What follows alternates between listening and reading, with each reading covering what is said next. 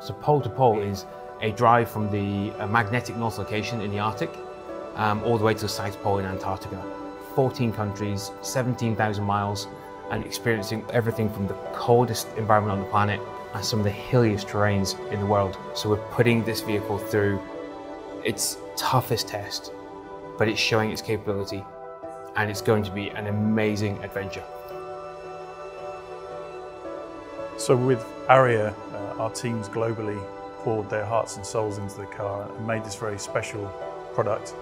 We designed that car with the vision that it would be fulfilling its role in many environments.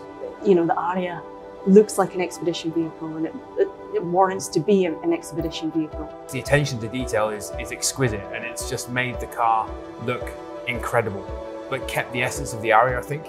They've never worked on an electric car before. So this is groundbreaking as an expedition, but it's groundbreaking for Arctic trucks. We have a long experience with Nissan, and the Nissan vehicles, they have the right DNA, if I can word it that way, to work with. Well, I'm excited about the electrical motors and electrical drivetrain. It's definitely going to be our future. And so far, what we've seen from the Nissan and what we believe is going to be a really, really good step forward for us.